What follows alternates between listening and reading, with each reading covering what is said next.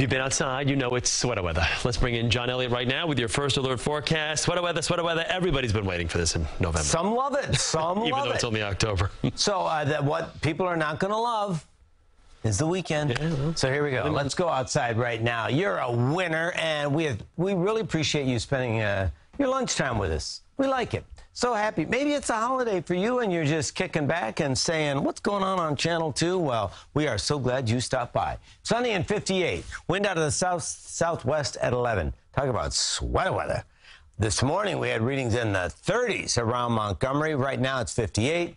We have 55 in Ossining, 56 in terrific Terrytown. Mount Vernon's at 59. So I know a little refreshing in Yonkers. Let's go out to Speonk. Speonk, it was cold this morning. Boy, through the Hamptons, the heat just escapes. You get those really chilly fall mornings. Spring Lake, 59, but looking fine.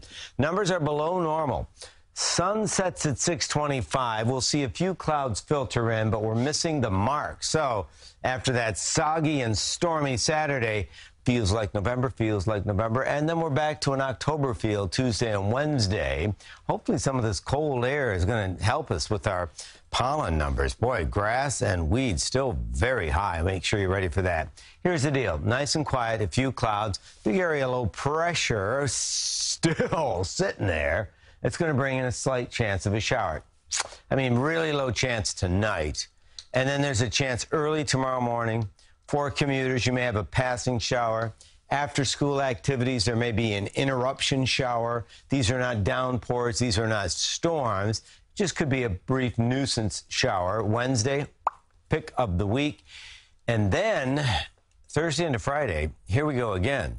Friday into Saturday, you're not going to believe this. The storm that's going to march across the country is going to bring in the chance for a good soaking. Maybe I should just get rid of the word good. How about an annoying soaking?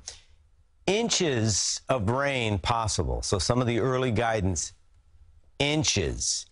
And unfortunately, it's not a one-day deal. I mean, we've had so many wet weekends, but we were able to salvage one or two of the days. Right now, it lingers. So, I mean, I know these fall weekends are important to you and me and all of us, but you have to start factoring in the forecast into your plans, like contingencies and when can you make decisions. But get on a jacket, get out there and enjoy your day today and get ready for an even nicer Wednesday. Chris?